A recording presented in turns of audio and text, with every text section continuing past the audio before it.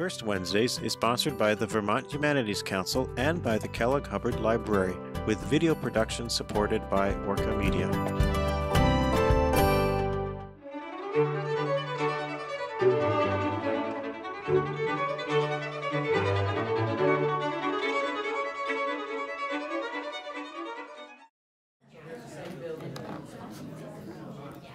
Good evening.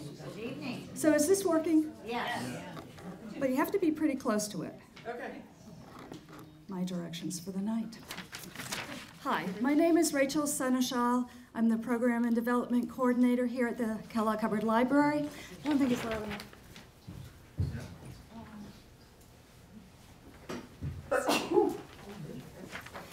Thank you for coming to tonight's First Wednesdays program. The First Wednesdays programs are sponsored by the Vermont Humanities Council, and tonight there are programs all over the state of Vermont, humanities programs. People are talking about Frederick Douglass, Daily Life in Pre-War Nazi Germany, Robert Penn Warren's All the King's Men, the Wyeths, making sense of the news, local to global, and other topics. I want to thank Orca Media for videotaping tonight's program, and it will be on their website, orcamedia.org, I think. So you can watch it any time. And if you know of anyone who wasn't able to make it tonight, they will be able to see it on Orca Media. We have community feedback forms in the lobby. If you want to tell us what you like about First Wednesdays and perhaps topics that you would like us to have in the future, please fill out the form. And there's a sign-up sheet or two on a clipboard going around. You can sign up if you want. It's not mandatory, and there are two on one side. How did that happen? The statewide underwriters for the First Wednesdays program are the Alma Gibbs Donchen Foundation, the Wyndham Foundation, the Institute of Museum and Library Services through the Vermont Department of Libraries. The underwriter for tonight's program is Pomelo Real Estate. And tonight's speaker is Nancy J. Crumbine. She's a poet, an associate professor of writing and rhetoric at Dartmouth College, and a Universalist Unitarian minister. She holds a PhD in philosophy and 2 master's degrees in philosophy and religion. She has lectured widely under the auspices of the New Hampshire and Vermont Humanities Councils, the National Council for Aging, the National Endowment for the Humanities, and religious and education conferences both in the US and the UK. In addition to her published academic articles, she's the author of Humility, Anger, and Grace, Meditations Towards a Life That Matters. Please help me welcome Nancy Crumbine.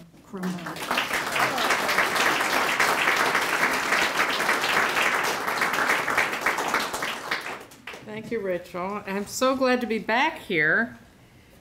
This very room, 2009 was my first Wednesday talk I ever gave. And it was the language of spiritual, and was anyone there? It was the language of spiritual poets. Rachel was there. Yeah, somebody there. And it was on Rumi, Kabir, Kenyon, and Dickinson. How I fit all 4 of those in, don't ask. But there was a Rumi enthusiast sitting in this very chair, and anytime I quoted him or mentioned him, she would stand up. Rachel's left already. I was hoping she'd remember. Do you remember this? She would stood up and go, yes! So I invite you, if anything I say provokes such a response, to feel free to express yourself. I want to thank Rachel very much. This is the 3rd time I've been here. I've also done E.B. White a couple of years ago. Evening with E.B. White, and I want you to put on your evaluation forms that you'd like to hear my talk on Thoreau, please. It's the sister talk to this one on Rachel Carson, so I'd love to come back to do that. I want to thank Allie White, who has made all this possible, these First Wednesdays. Then, of course, Vermont Humanities Council, my students at Dartmouth College, Henry David Thoreau, E.B. White, and Baron and Janet Wormser, my dear friends who are putting me up. and had to come tonight since I invited myself to stay at their house.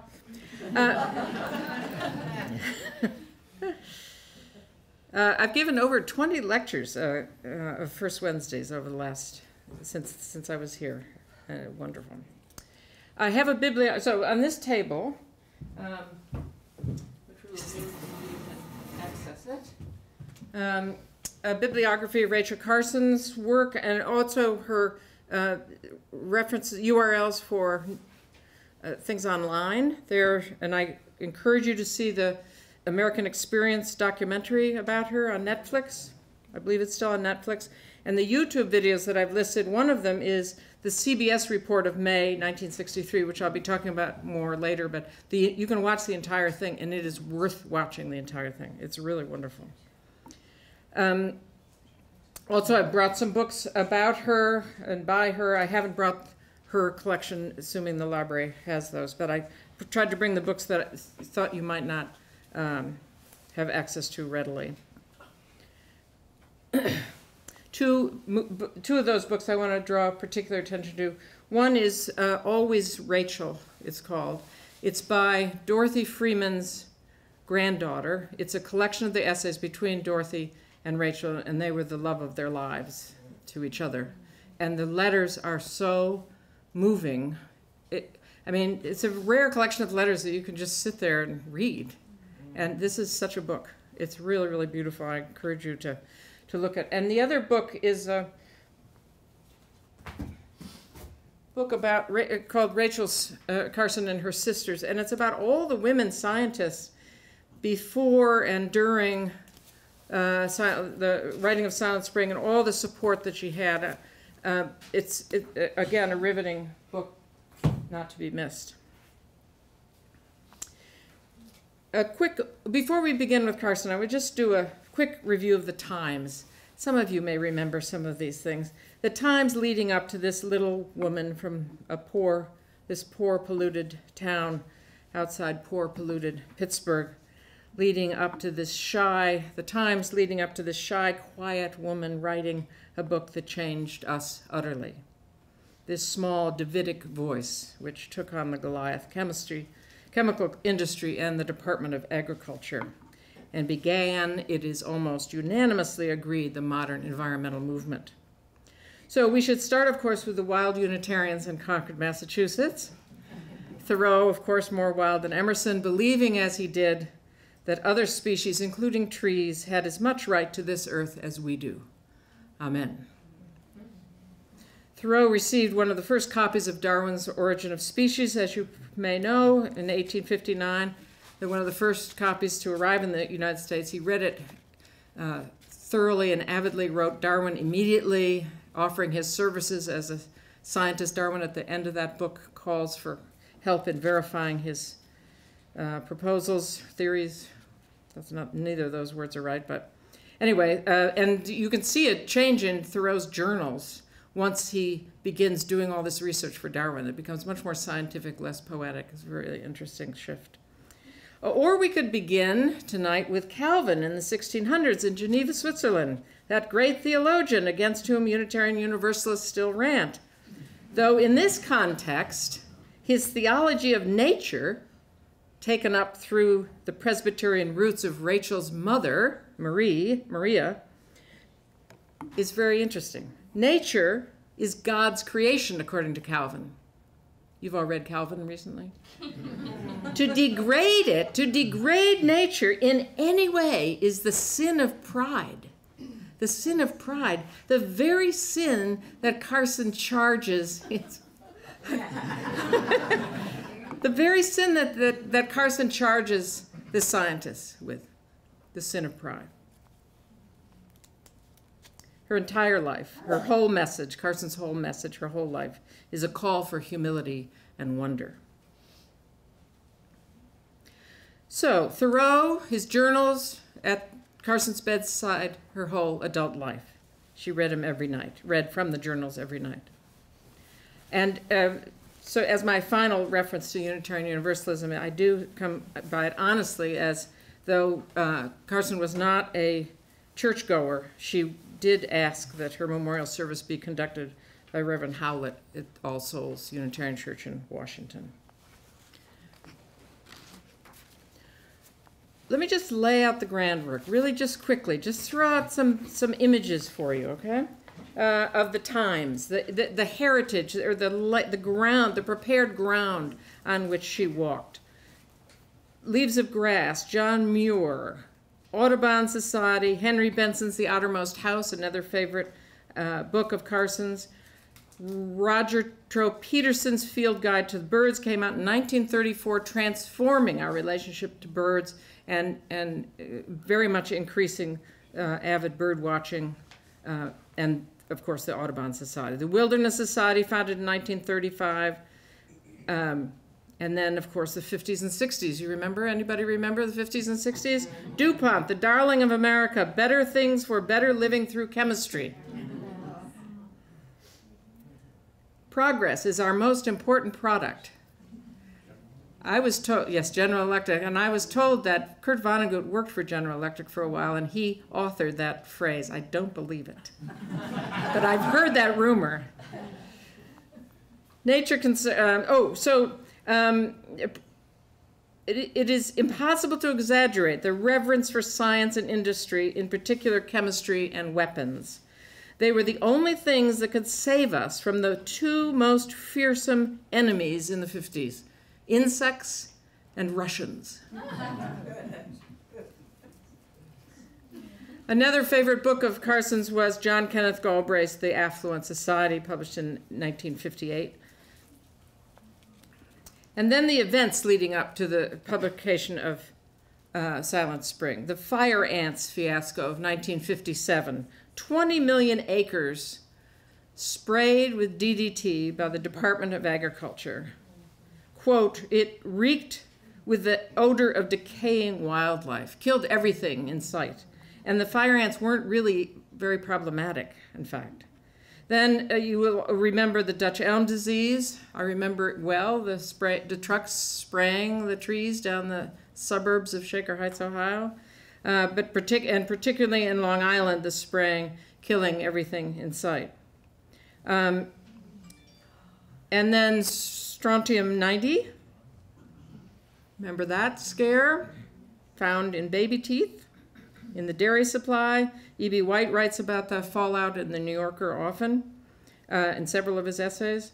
And then the cranberry contamination right before Thanksgiving in 1959, another national scare of the pesticides that were allowed to be sprayed only at a certain time, and they were sprayed too late, and so the cranberries were full of pesticides. In 1957, 6,000 different synthetic pesticides were on the market with no required testing. And then there was the thalidomide horror in Europe and Canada. It was taken off the market in 1961. But you see, there's a lot of ignorance and fear going on that leads up to the publication of this incredible book. And then, of course, the nuclear tests in Nevada in 62. And then there was Rachel Carson, scientist, writer, hardest worker this earth has ever known, writing in severe pain all night long, racing against her own death to finish this book, Silent Spring. It was serialized in The New Yorker beginning in June of 62, and it was out by Houghton Mifflin as a book in September 62, Paul Brooks being the editor, with the message of humility, the dangers of arrogance, the necessity that we understand the balance of nature, a call for ecology, which at the time was hugely controversial. Not the proper way to do biology. Her message that we are part of, not over and above nature, was new to many, many people. It was a book about DDT, but it was about something much, much more, about the control of nature. So who was this woman? And how did she do this? How did she create this paradigm shift, this scientific revolution?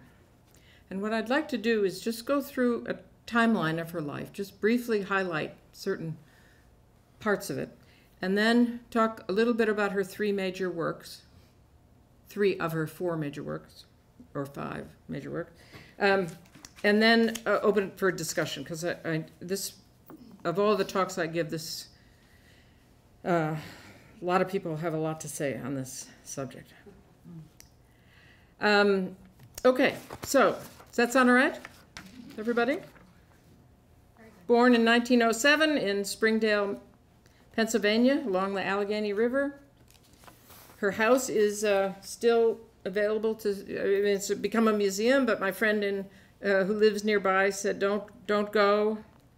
If you spend an hour in the house, your car will be covered with coal ash by the time you come out. So I still want to go, but it's at age 11, she published her first story in this incredible magazine called St. Nicholas magazine. It was part of the study nature movement that her mother was very involved in. It was a real back to nature movement, or not back to nature, but study nature. The importance of really understanding nature that her mother very strongly believed in as a spiritual commitment, and that she passed on to Rachel, who was in love with the woods and being outside. And she was much younger than her siblings, so had a lot of freedom. Third children always have a lot of freedom because the parents are so exhausted. But St. Nicholas, I petered out on my second, but St. Nicholas, who else was published in the St. Nicholas magazine? And by the way, I have this leather-bound copy is a copy that somebody gave me of the St. Nicholas magazine, so take a look at it afterwards. E.E. Cummings, F. Scott Fitzgerald. These are all published as children. Edna St. Vincent Millay, Elizabeth Bishop, and of course, E.B. White. She was in good company. And Louisa May Alcott, and I think one of hers is in that volume that I have. So her first publication, she went to college at Pennsylvania College for Women, which then was called Chatham College. Happened to be the first teaching job I had out of university. And there were 2 professors who were greatly influential. And since I'm a professor, and I like to think someday somebody will change the world because of my teaching. That was a joke. I want to name these people and give them a name. Grace Croft, her English professor. Fresh out of Radcliffe, young, dynamic. They really fell in love with each other. And of course, Rachel had always thought she would major in English. Sorry. But then she took biology with Mary Scott Skinker. And she fell in love with her as well and with biology and decided to go that route. But the English training she got from Grace Croft stayed with her. And of course, the Silent Spring would never have succeeded in the way that it did had she not been such a fabulous writer. She goes with Skinker's help, Professor Skinker's help. She goes to Johns Hopkins and after Chatham, and goes to Woods Hole in the summer. That was the first time she saw the ocean. She fell in love with the ocean just by reading Moby Dick. I don't know. Has anyone tried reading Moby Dick later? But she read it and when she was really young and fell in love with the ocean. Interesting. That would be a fun paper to write. Think about that. But anyway, so she finally saw the ocean for the first time at Woods Hole, and it was everything she had dreamt about, and there she was. So she was going to go on for a PhD, but family matters, lack of funds during the Depression, required that she get a job, and she was hired by another man who should live in history, Elmer Higgins, who hired her to do some writing. And he said, I've never seen your writing, but I'm going to take a chance. And he asked her, so this was in 35 she began, and she worked there until 1951 at the the Bureau of Fisheries and the Department of Commerce. And as a writer, a naturalist, able to quit in 51 because of the money from the sea around us. But Higgins, so she writes the first pamphlet for him and gives it to him, and he goes, "Oh, this is a little bit much for us. You should send it to the Atlantic." And damned if she doesn't do it, and it's published. The Atlantic, as you know, is Unitarian roots. I'm sorry, I had to bring that up. But it also has, it was the place, along with the New Yorker, to publish essays. It still is. So that was the beginning. That was her first publication, was this essay in the Atlantic, 1937. So I'm going to just skip down to, then I'm going to just jump to 1941, her first book, Under the Sea Wind. Absolutely beautiful book, but it came out 5 days before Pearl Harbor. So even though it had fabulous reviews, nobody was about to read about the ocean in that period. So it really got lost. It was republished later and to great acclaim, and still very much worth reading. My goal tonight, by the way, is just to get you to read Rachel Carson. Every single word is relevant, and it's just as beautiful as it was then. She became aware, she was very much aware of pesticides early on, and in 1944 wrote the Reader's Digest proposing an article about pesticides. And of course they wrote back and said, "Oh, nobody wants to read about pesticides," and turned her down. But it kept, and of course she didn't want to write about it either. And Dorothy, once they got together in 50, met and became such close souls, Dorothy didn't want her to write about it either, because it's tough. Although I just have to say that Paul Brooks said of this book, of Silent Spring, she managed to make this book about death a celebration of life. How beautiful is that? It's so true.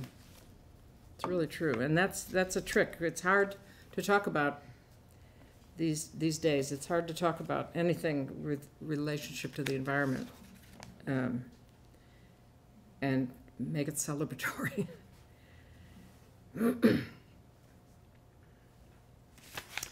Okay. 1950. She gets breast cancer.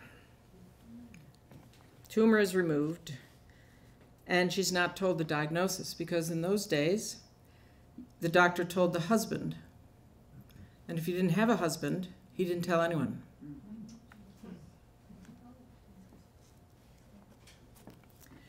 In 1950 to 51, the manuscripts for The Sea Around Us sold to Oxford University Press.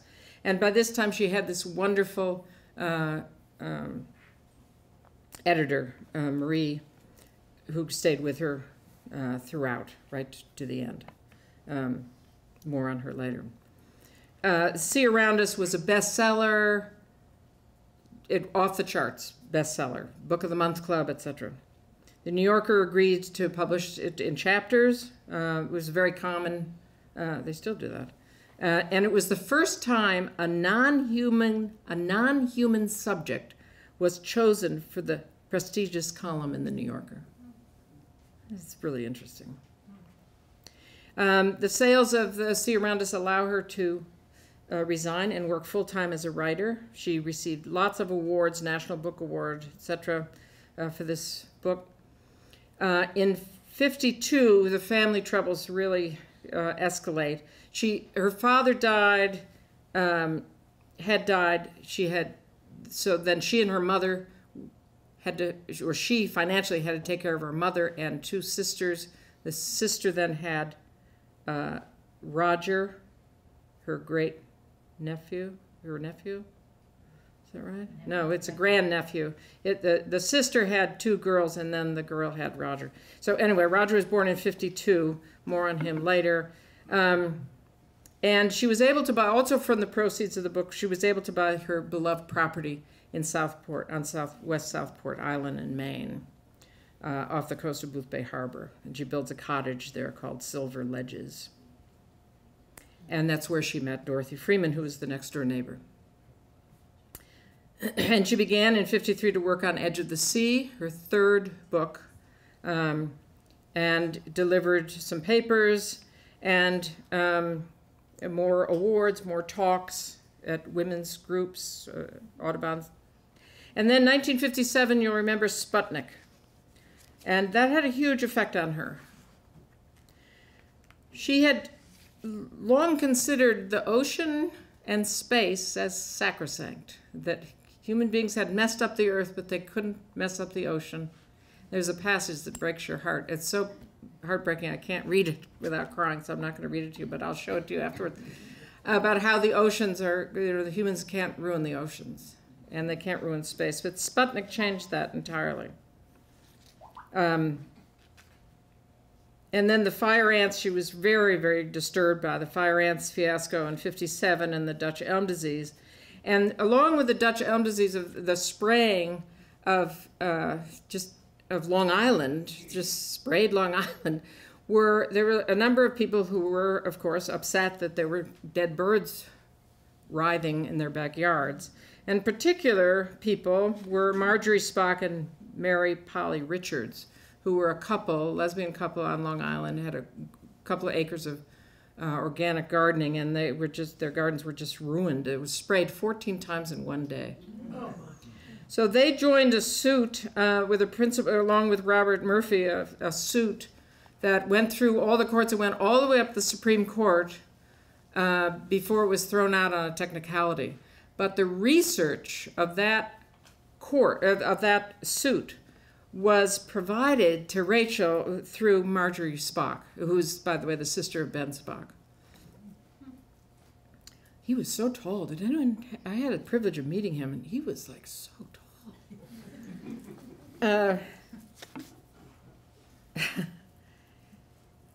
The relationship of Marjorie and Mary's is interesting. Nowhere is there any reference to Marjorie Spock in any of Carson's works.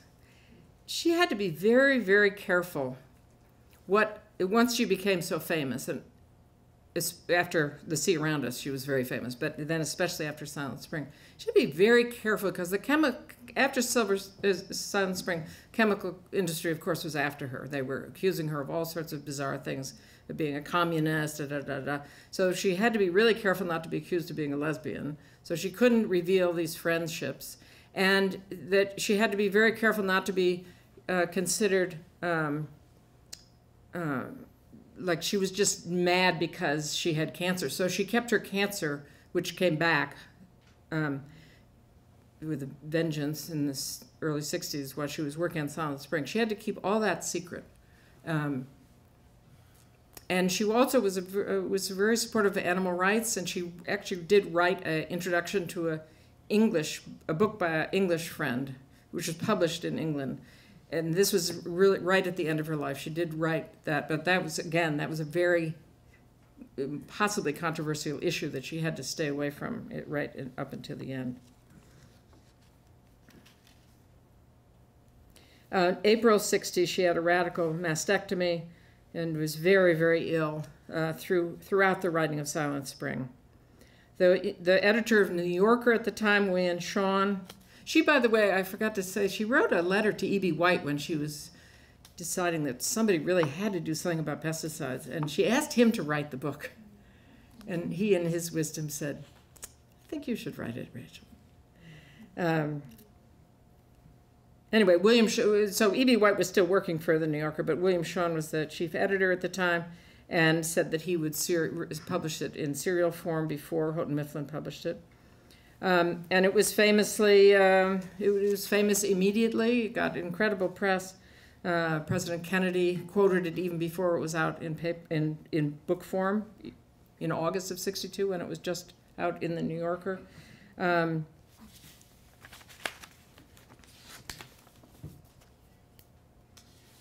And because she was so ill and was really unable to do most of the speaking engagements she was invited to, the staff biologist at the Audubon Society, Roland Clement, stepped in and did quite a lot of speaking and took a lot of the hits from hate mail, and this chemical companies went after him as well.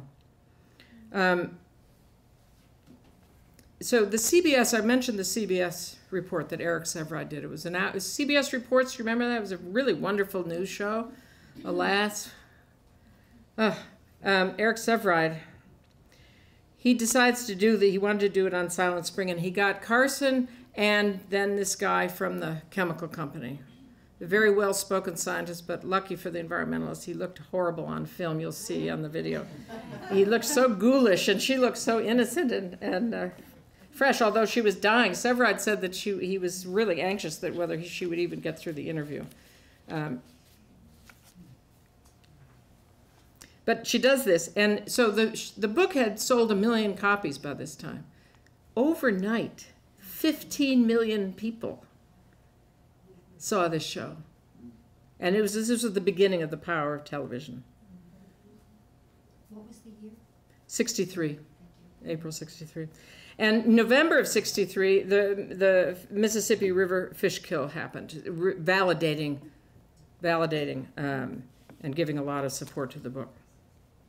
And let me just run through a few. So then Carson dies in April of 1964, age 58.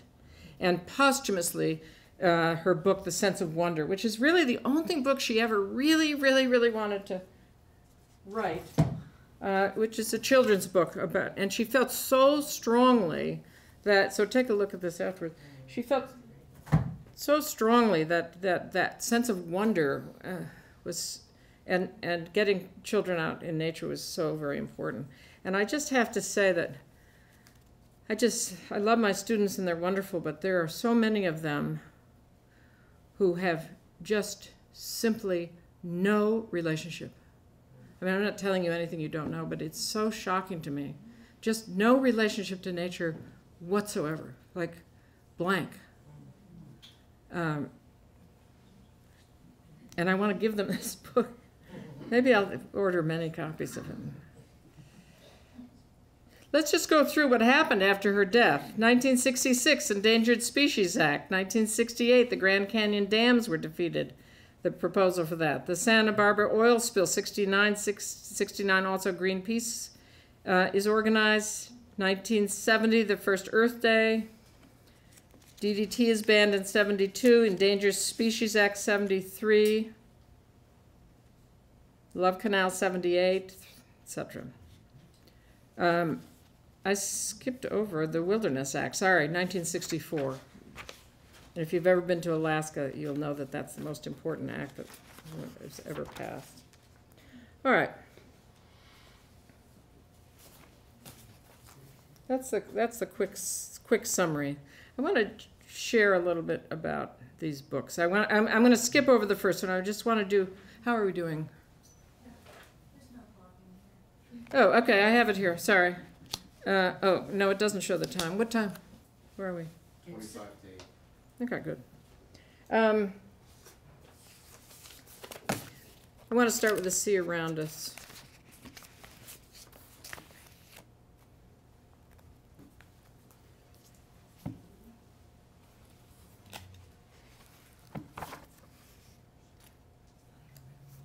Well, I'll be brave. I will read this.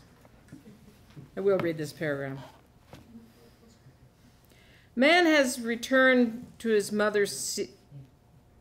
He cannot control or change the ocean as, in his brief tendency on Earth, he has subdued and plundered the continents.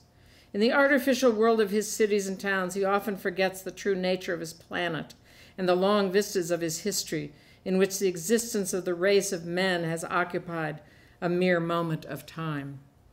The sense of all these things comes to him most clearly in the course of a long ocean voyage, when he watches day after day the receding rim of the horizon, ridged and furrowed by waves, when at night he becomes aware of the earth's rotation as the stars pass overhead, or when, alone in this world of water and sky, he feels the loneliness of this earth in space. And then, as never on land, he knows the truth that his world is a water world, a planet dominated by its covering mantle of ocean, in which the continents are but transient intrusions of land above the surface of all encircling sea. And she goes on to say how at least he can't ruin the ocean.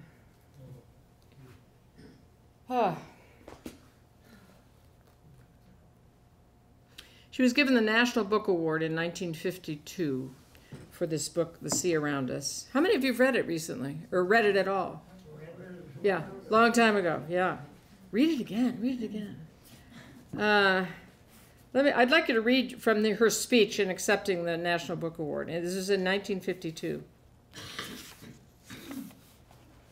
And just enjoy her use of language. It's just, I feel like, Carson, like I do about E.B. White, they're just this, it's really just best to read them, not talk about them.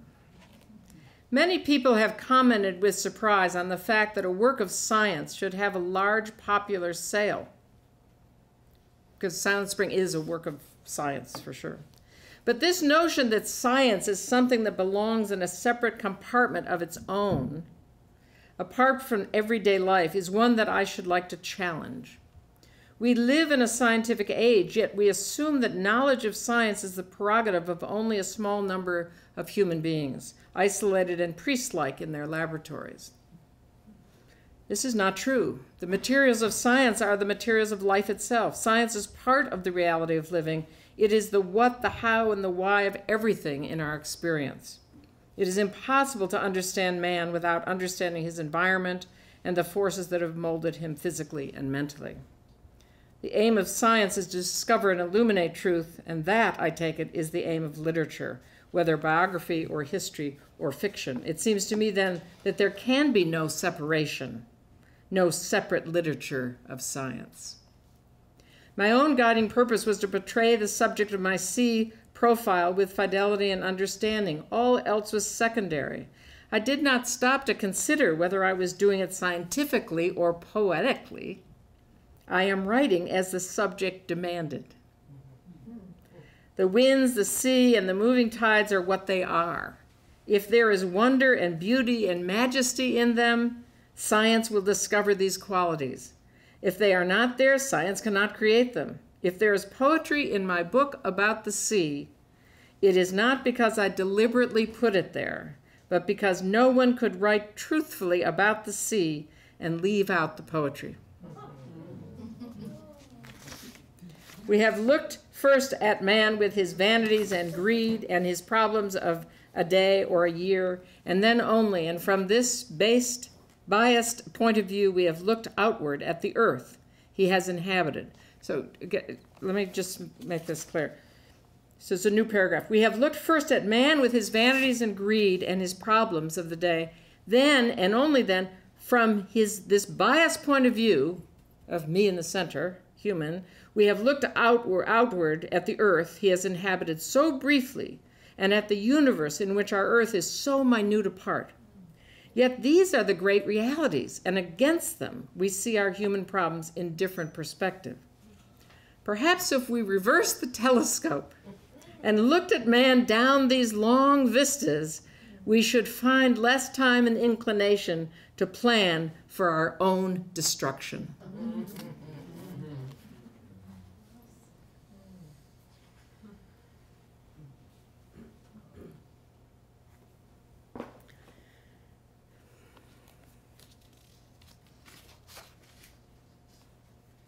The Edge of the Sea, her third book on the ocean, in the preface, gives such a definition of ecology, I wanted to read it to you. To understand the shore, it is not enough to catalog its life. Understanding comes only when, standing on a beach, we can sense the long rhythms of earth and sea that sculptured its landforms and produced the rock and sand of which it is composed. When we can sense with the eye and ear of the mind the surge of life beating always at its shores, blindly, inexorably pressing for a foothold. To understand the life of the shore, it is not enough to pick up an empty shell and say, this is a murex, or that is an angel wing. True understanding demands intuitive comprehension of the whole life of the creature that once inhabited this empty shell, how it survived amid surf and storms, what were its enemies, how it found food and reproduced its kind, what were its relations to the particular sea world in which it lived. She also in this book writes about the oceans getting warmer. This is, what did I say, 56? She writes about climate change. We've known this for years, folks. All right, Silent Spring. She's, as I've said, she's been troubled by this, the DDT issues for a long time. But she gets a letter sent to her by Olga Hawkins, January 1958. It was a letter she sent to the Boston Herald about the mass poisoning on Long Island.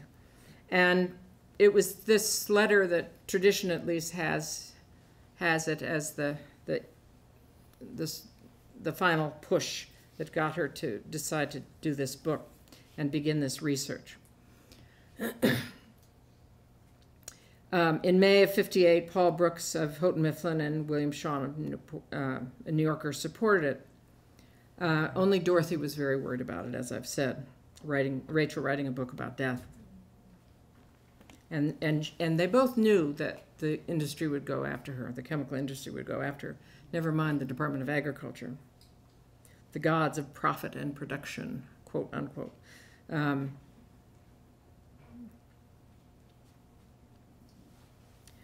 dedication. You've all read Silent Spring in the last year?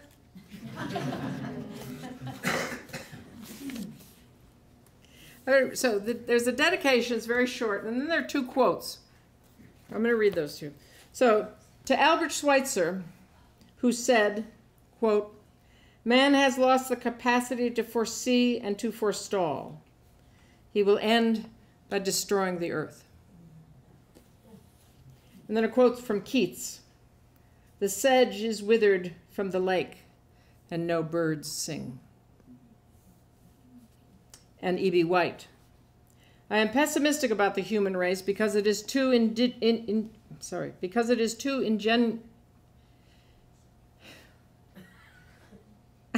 blanking out. How do you pronounce this word? I don't have my reading glasses on. Ingenuous. Yeah. I'm sorry, I guess I don't have my reading glasses on yet. I'm pessimistic about the human race because it is too ingenuous for its own good. Our approach to nature is to beat it into submission. We would stand a better chance of survival if we accommodated ourselves to this planet and viewed it appreciatively instead of skeptically and dictatorially. And that's how this book begins. How many of you have read Silent Spring? Okay, how many of you have not? You have no idea what I'm talking about. Yeah, okay. I want to say a few words, and then you remember how it starts? Well, some of you haven't read it. So it starts with a fable, and this is Marie Rodell, the editor, is genius idea. It starts with a fable, so it has this prophetic tone right from the beginning. There was once a town in the heart of America where all life seemed to live in harmony with its surroundings. And then she goes on to describe this idyllic town. It's so beautiful, a couple of paragraphs. Then she says, "Then a strange blight crept over the area and everything began to change. Some evil spell had settled on the community. Mysterious maladies swept the flocks of chickens. The cattle and sheep sickened and died. Everywhere was a shadow of death." And she goes on. In very specific detail. There was a strange stillness. The birds, for example, where had they gone?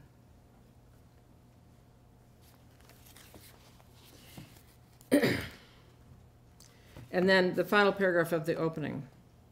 "This town does not actually exist, but it might easily have 1,000 counterparts in America or elsewhere in the world. I know of no community that has experienced all the misfortunes I describe, yet every one of these disasters has actually happened somewhere, and many real communities have already suffered a substantial number of them. A grim specter has crept upon us almost unnoticed, and this imagined tragedy may easily become a stark reality we all shall know. What has already silenced the voices of spring in countless towns in America, this book is an attempt to explain.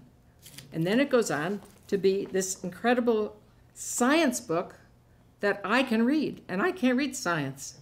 She has the gift was that she was able to translate scientific studies and scientific examples to an audience that could understand them. And in fact, she was writing mostly to women, to housewives. A little bit more, well, let me just jump into that. The style, there's lots, there are books, articles, books, so much written about her style in this book. But one, this is from Alex McGillivray in a book called Manifesto, Rachel Carson's Silent Spring. He writes about her style, and as much has been made about her alliteration, her metaphors, etc., but I thought this was particularly interesting. One stylistic feature of the book deserves mention. Again and again, Carson juxtaposes ordinary housewives with men of science and business in her stories, because she retells the story of the fire ants. And the housewives speak at length, individually, in simple words, and are identified by hometown or name. By contrast, the, quote, control men, the cattlemen, the sportsmen, the chemical salesmen, the town fathers, and the federal field men are gray, faceless, unquoted, and nameless. The repeated use of this device, counterpointing the personal with the impersonal, housewives with male technocrats, is one of the most mesmerizing features of the book, drawing in individual readers.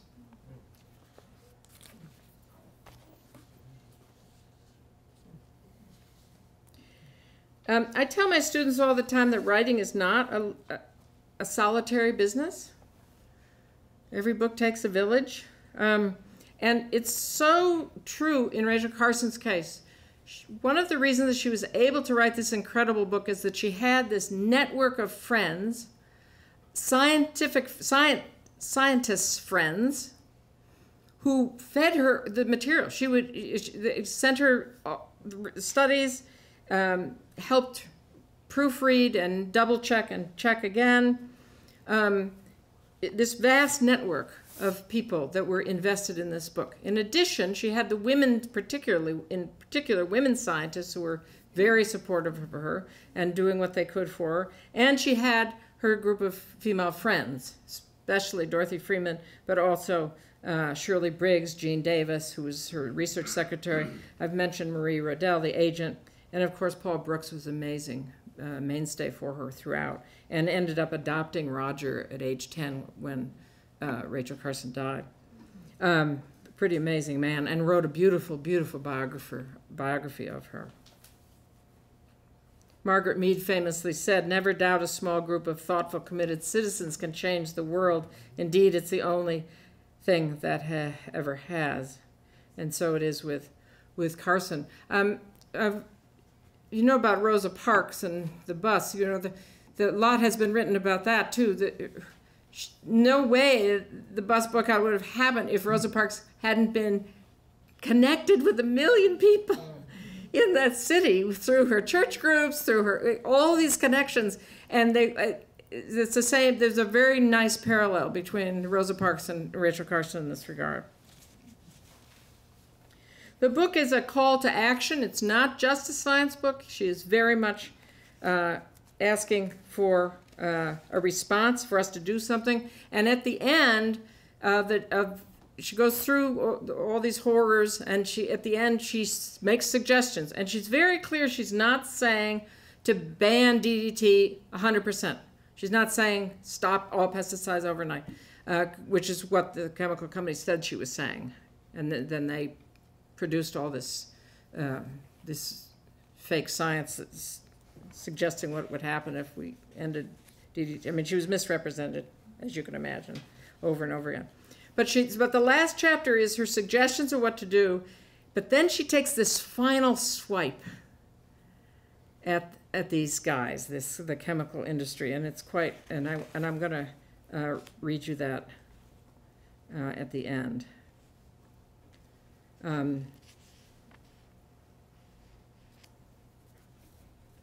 read it to you right now. How are we doing? Did we have a time? You have Good. So,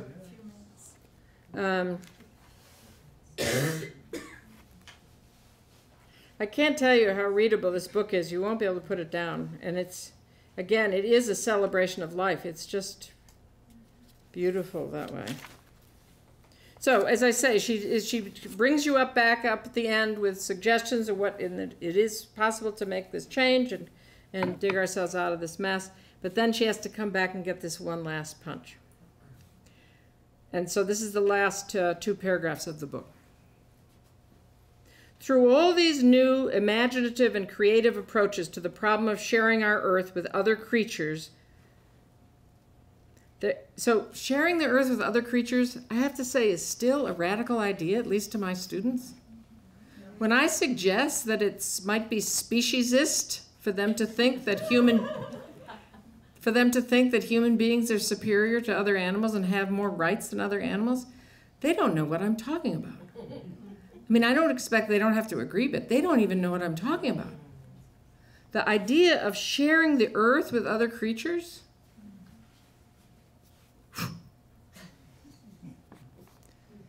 through all these new imaginative and creative approaches to the problem of sharing our earth with other creatures, there runs a constant theme, the awareness that we are dealing with life, with living populations, and all their pressures and counterpressures, their surges and recessions. Only by taking account of such life forces and by cautiously seeking to guide them into channels favorable to ourselves can we hope to achieve a reasonable accommodation between the insect hordes and ourselves. The current vogue for poisons has failed utterly to take into account these most fundamental considerations. And here she goes. As crude a weapon as the caveman's club, the chemical barrage has been hurled against the fabric of life. How beautiful is that? As crude a weapon as the caveman's club, the chemical barrage has been hurled against the fabric of life, a fabric on the one hand delicate and destructible, on the other miraculously tough and resilient, and capable of striking back in unexpected ways. These extraordinary capacities of life have been ignored by the practitioners of chemical control, who have brought to their task no high-minded orientation, no humility before the vast forces with which they tamper. The control of nature, quote unquote, which, by the way, the scientist on the CBS thing that's debating her, he's openly advocating. That's what science does. We control nature, and that's what we're supposed to do. That's our destiny as human beings. She writes, the control of nature is a phrase conceived in arrogance, born of the Neanderthal age of biology and philosophy, when it was supposed that nature exists for the convenience of man. The concepts and practices of applied entomology, for the most part, date from that stone age of science. It is our alarming misfortune that so primitive a science has armed itself with the most modern and terrible weapons, and that in turning them against the insects, it has also turned them against the earth.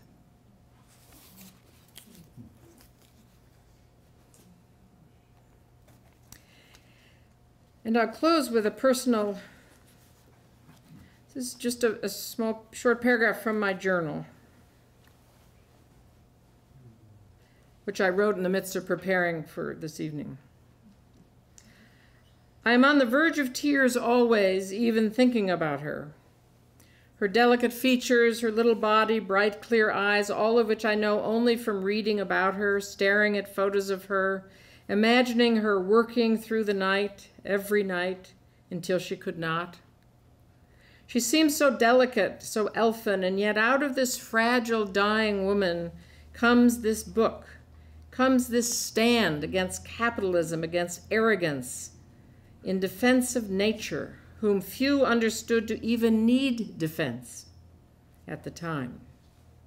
Out of this frail body comes voice, a condemnation of silence, not only the silence of no birds, but the silence of those who do not speak truth to power, who do not speak for those on this planet who cannot speak. The silence of complicity.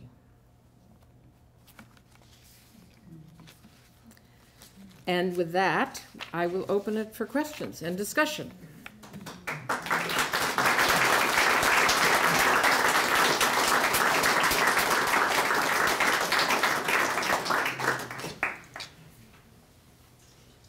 Yes, sir. She's a remarkable, wonderful voice. She didn't win.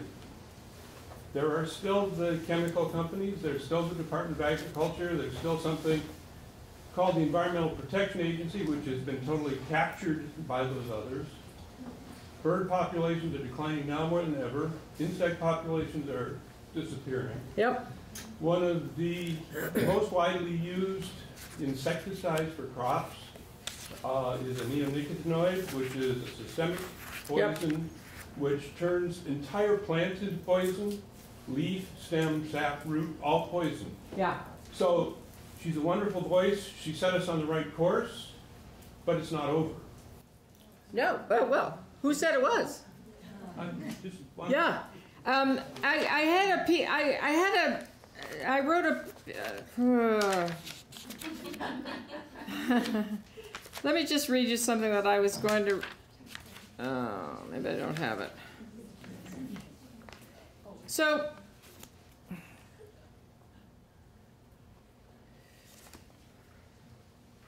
anyone want to comment on that? Yes. I just want to add something, which I think this is the right group to tell this to. Vermont licenses the sale of 640 some neonicotinoids to homeowners, which could potentially be for sale in any garden store or hardware store. We are in the process of trying to look at laws that would reduce or eliminate the sale of those items to homeowners, who tend to think more is better and don't use them. So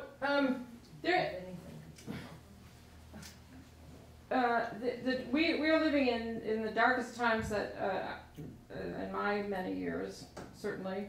But what I wrote about earlier, and I can't find what I wrote. It's fine, but is that birds were dying. Things looked pretty bleak then. And if you read E.B. White on some of this, the fallout issues, etc. So, yes, they've only gotten worse, and of course, in the last 2 years, it's been beyond belief. And there are biologists who say the game's over. So let's just take the worst possible scenario, that the game's over. Then, so the analogy I think of is, okay, my mother's dying. Now what do I do? I guess I'll just leave town because she's going to die. Might as well just leave. You don't do that, right? You give her your best shot. You get best energy ever to have her last days the best possible.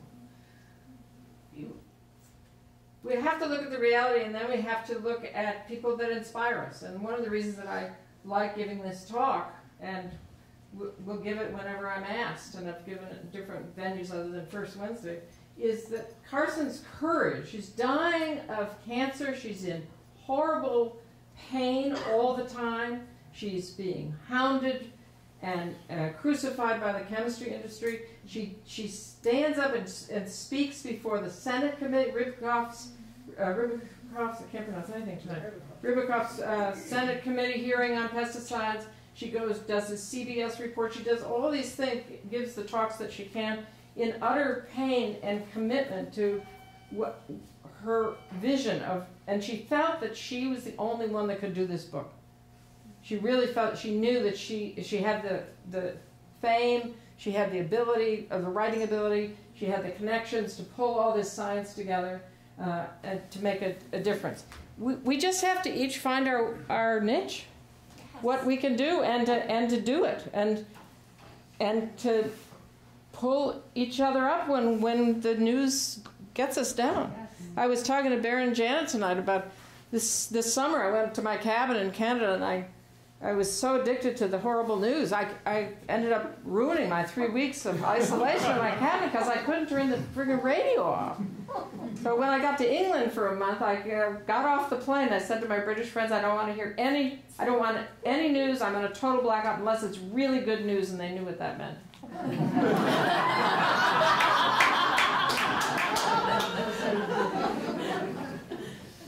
So it is important. It really is important to figure out each of us individually, and it's individually for each of us, how to know what's going on, to be informed, and to figure out where your fight is, where the front line is for you, and to keep the fight going.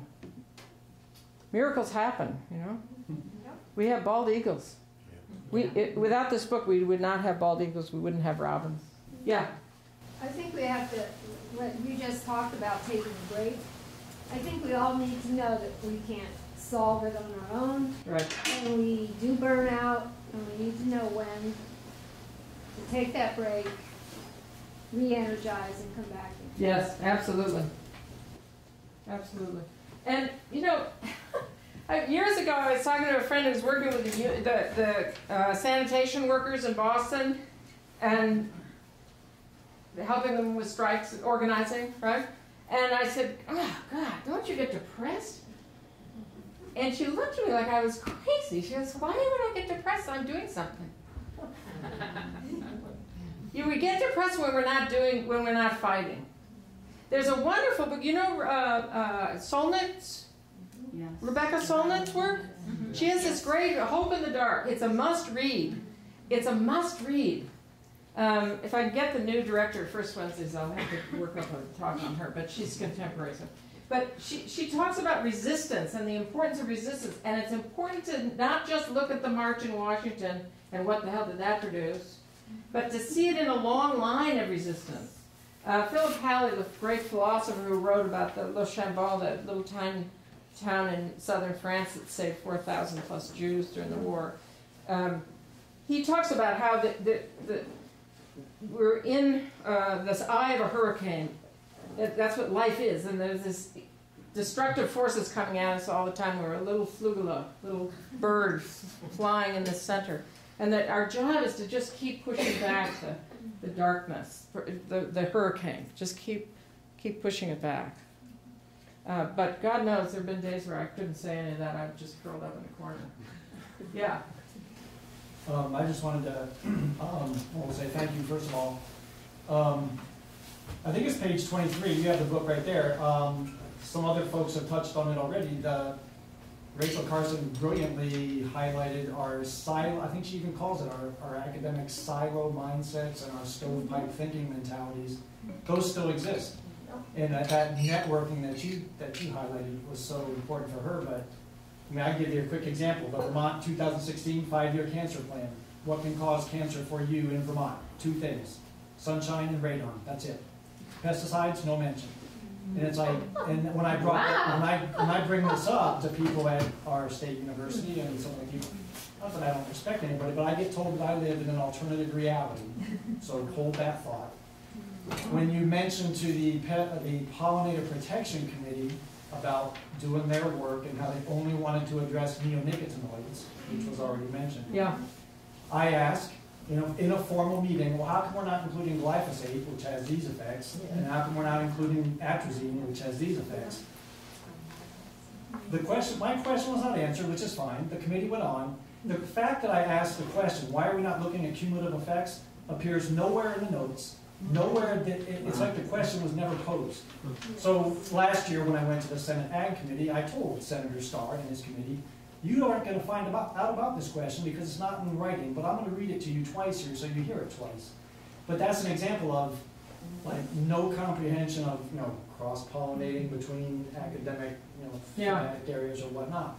But it just blew my mind that the question wouldn't make it into the notes. Yeah, wow. And then another powerful book people might want to know about is Hal Orion's book, The War Beyond the War on Invasive Species. She hammers on the idea of restoration. And we talk about being overly, hubris and pride and subjugating nature to our wishes. Restoration is like arbitrary and backwards looking, as if we can wind back the clock and bring nature back to some previous condition, like, well, I don't know, 1491 or whatnot. But I just had the conversation this afternoon. A fellow wants to restore a floodplain forest. And I said, I've been telling you for 6 years, restoration is a meaningless word. You need to acknowledge that the landscape is damaged and depleted. Could we perhaps rehabilitate it instead of playing this game of restoration? And again, Yeah. So this isn't what you're talking about, but it does remind me of E.O. Wilson. Have any of you read his new book on half the earth? I think it's called Half Earth.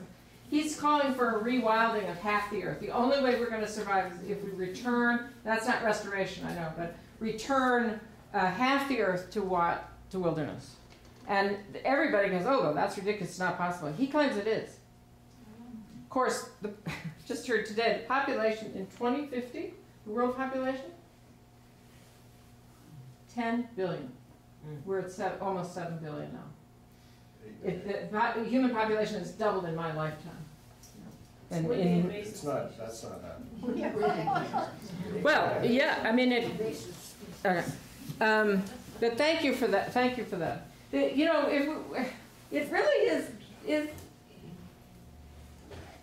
the sugar industry, the oil industry, the tobacco industry, all hired fake scientists, all messed with this stuff to tell us the climate. It just goes on and on, the horrors of the and what's so inspiring about Carson is she got the connection between the industry and the government and some of the academy.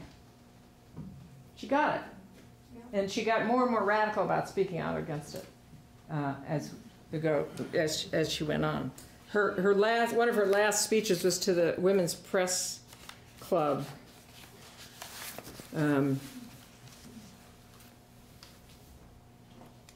Well, I don't want to interrupt. This is another great quote. Yeah. Well, Rachel Carson also spoke about the resiliency of nature. And I know in Canada, when I've been up there, they have these interpretation centers. And at one of them that I went to, they had the foresight to show over millions, billions of years, the coming together and the going apart of the continents. And it was like the earth was breathing. Yeah, yeah. And we're here for such a short period of time, and we really don't know what's going to happen. But nature is resilient.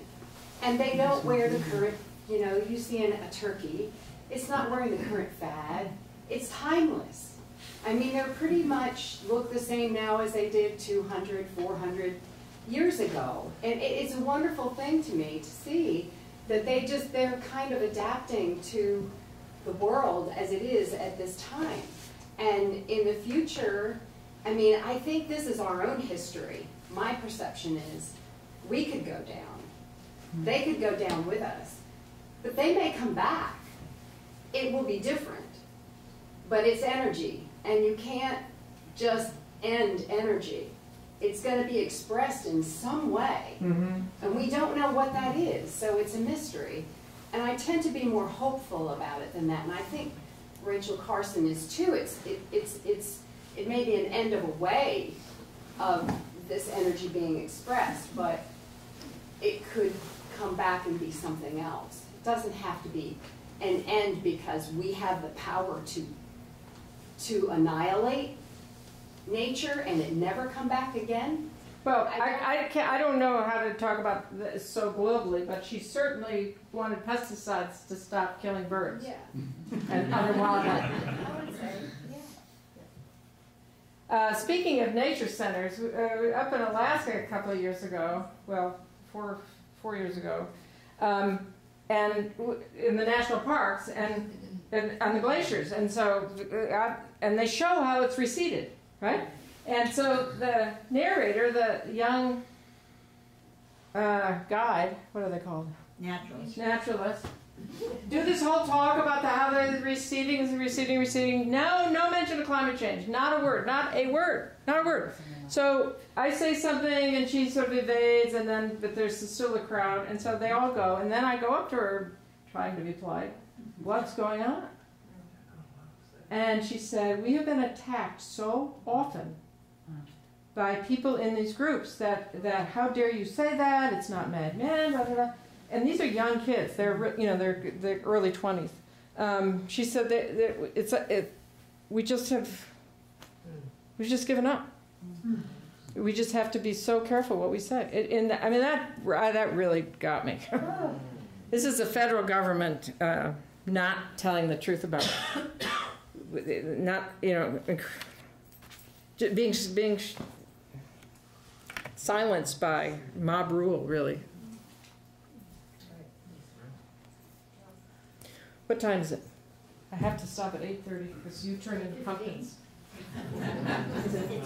It's 8:15. Okay. Any other questions? We can stop earlier too, but yes. I actually I occasionally look at some of the reports on climate change that come out of the great big committees. I look at them, and what if somebody wrote that decently? Yeah. No kidding. Impact. Yes. I have not had a chance to read the latest report that just came out last week or so. Has anyone read it? Yeah, it's true. We need another Rachel Carson. In fact, I am forever telling my star students, you're going to be the next Rachel Carson. It's so important. It really matters how things are written. It really matters. Words matter. Yeah, back there. During your talk, you talked about how she was, ill when she was writing the book. And in her quotes in the beginning of the book, they were very pessimistic, like the world's going to end, like her world's going to end. Do you want to talk to maybe the metaphor of her passing and her life ending and her seeing the possible world passing? So those that's a really great question. The quotes are pessimistic, but the book is not. And so that initial thing is to try to wake the audience up to this is a real danger if we don't do something. But the book ends, Silent Spring ends very high note that there are many things we can do, and she lays them out scientifically, what can be done other than mass spraying, and then ends on this high note. The chemical companies, one of the reasons, as I said earlier, that she didn't want anyone to know she had cancer, was, first of all, they didn't talk about cancer in those days, and you didn't tell people. But she also was very, very worried that would be used against her. And so the chemical companies might go there, but I don't want to. I think she was, apropos of the woman that spoke earlier, I think she was definitely optimistic. That the book would make a difference, and it did. It made a huge difference. We're in a horrible backlash right now. There are no words for where we are right now. It's beyond what we could have ever even imagined. But we need to persist, and yet she persisted. Yes. It's not really a question. There's a recent article, excellent article in the New York Times about the Armageddon of insects, and it's sort of a statement of what's going on right now, and which is what is the Armageddon refer to? Apocalypse, I think. The apocalypse, maybe, yeah. The loss of insects? Yeah. Yeah. It's current. So you can. Yeah, no, I'd like to see it. I don't know how I missed it. Other thoughts or questions? Yeah. I wanted to just echo what Nona had said about the degree of and number of pesticides in our state of Vermont, and also to the fellow who said, but it's all being used. And you've said about Rachel Carson that her book awakened the public. It was a bestseller. Yeah. And to be really hopeful and echo what everybody else has said,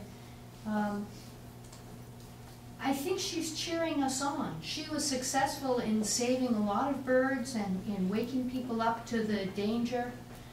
And even though the pendulum has swung back, I think maybe it's swinging back the other way. And so we have an opportunity here in Vermont because there are so many of us that are paying attention. And if we focus in our own state and echo the excellent work that we're hearing, like the apocalypse of insects and banning the use of glyphosate and atrazine and neonics. Neonics, right. So, and just like on a positive note, I have to say, so 2 years ago we started hearing about how monarchs were endangered. This past summer, I saw so many monarch butterflies and chrysalises and such an increase, so that when we do pay attention and we do speak out and we do take action, like you said, in our own little realm, it makes a difference. Yeah. The other thing to remember is, again, this is obvious, but when things aren't happening on the federal level, they are happening in certain states. And they're happening locally, and I have to tell you that a film that you must see, Rachel, you must bring it to the library, is, oh, she's left. The librarians always leave. Oh, no, there she is. Is this film called Tomorrow. Did anyone see it? It was at the Hop. Has it been? So it's this young, these 3 or 4 young French couple, and they read this article in 2012 about the end of the world, Scientific America, and they go, oh my God, the Earth won't be here for our grandchildren. We have to do something. So they grab a camera, and they go around the world looking for where people are doing positive things. And this film is so joyful. It takes you to San Francisco, the waste treatment plan they have, which is amazing. It goes to Copenhagen and the bike paths. It goes to this little town in northern England called Todmorden, where a group of women were sitting around one day in despair, saying, we've got to do something. And they went to the town officials and they said, we'd like all the vacant land in the town to be given to us, and we're going to plant vegetables. I was in England a week after I saw this movie, visiting my naturalist friend, and said, where's this town? She goes, it's 40 minutes away. I said, we're going tomorrow. Okay. So we went, and sure enough, this town, every square inch is full, there's no building, is vegetables. And there are people who are picking, people are working in them, and there's a sign that says, help yourself. And they're organic, say that. Yes, it's all organic, and of course the Unitarian Church is behind it.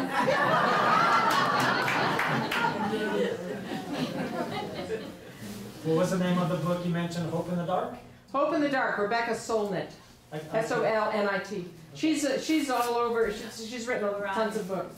But this was a really, I couldn't put this down. I gave it to my book group and they didn't like it, but that's their problem, because it's a really great book. If you're an active, if you have any interest in changing the world, I think it's a great book. It's really, and it's very hopeful. I think it was called the follow-up to Silent Spring. It's very difficult to read, crazy hard compared to Silent Spring. It's Theo Colburn wrote Our Stolen Future in 1992. Yes, yeah. Crazy hard to read, but they talked about fish being gender confused in England in the 80s, and we just saw that here in 2016 and thought it was the first time it ever happened on the planet. But I just wanted to echo examples, Renee's thought on we need more role models, definitely, and they're out there, but the young people don't know where to look. Yeah. And people tell me all the time, what I do on the land is not peer reviewed by PhDs and so forth. And I say, well, I haven't seen you out in the bush in 15 years. Yeah. So the PhDs need to get out of the towers, to be perfectly honest. But King Arthur Flowers doing brilliant work, as an example. Yeah. I can name 20 towns in Vermont, so it's local grassroots that are trying. And we don't hear about them. So we don't hear about and if we could hear about them, our spirits would be lifted. Great. And then the CEO or whatever his title is at Gardner Supply, I asked him. I said, "We're trying to save a lake here. Tell me you're not selling Scott's Roundup Ready grass seed." He said, "No way. We're not selling anything produced by that company." And Guy's Farm and Yard does not sell whatever product. I always check them every year. So I don't say good things about you and tell people to shop there, but you tell me you're not carrying this. Yeah.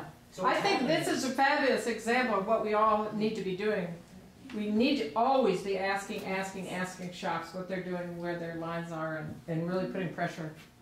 Yeah, thank you for that. Other thoughts? Any thoughts back to Rachel? Yeah. I'm sorry. Well, that's all right. No, go ahead. Wherever you want to go. I think one of the biggest misconceptions is that organic farming isn't efficient. And it produces 3 times the amount of food per acre as other commercial farming. It's just, for commercial farming is about minimizing labor. And we don't have a problem with labor in this world. We have plenty of labor. People enjoy working on farms and producing food that way. But we make a terrible choice with capitalism to grow food in a very destructive way. That's a good point. Amen. There's, there's the food, the whole issue of food. The whole issue of capitalism. Yes. I got that in there. I hope you noticed. I get in a lot of trouble doing that, but I do it. I think the point with Rachel Carson and her effect on all of us is that you need to step back and look at the big picture sometimes. We get caught in our little micro worlds and don't see the big picture and the consequences of that larger world that we need to work on. Yeah. So, yes. Oh, it's just another thought of, since folks are saying articles that were significant, if you want a different perspective on hope, Derek Jensen's Beyond Hope is really interesting, and good. It's just a little bit of a different perspective. So I'm going to end with another upbeat thing, and I'm just going to take the speaker's privilege to give this little advertisement. My oldest son, Jacob Crumbine, works for Impossible Foods. It's a startup in San Francisco that is making plant-based meat. And it is available, the Impossible Burger is available now in the Norwich Inn and at the Hop on Dartmouth campus. And if you call me or email me, I will take you personally out to lunch. Me too. And where? 3 penny serves. Oh, here in Montpelier, great. So again, I'm saying this, I'm joking about the advertisement, but the point is there are a lot of things happening, and Jacob tells me about this, a lot of things happening with these startup companies that are coming up with really important things. The Impossible Burger is for meat lovers. It's not for vegans. It's for people who can't give up meat, but they know it's horrible for beef, especially. It's horrible for the planet and horrible for your body. And this tastes, smells, cooks just like meat. So the point is that this is just one little example of things that are happening that can help keep you buoyed up. Maybe somebody could come up with a way to make food out of ticks. That's called a blender. But we'll all be eating insects if there are any left. Thank you very much. You are wonderful.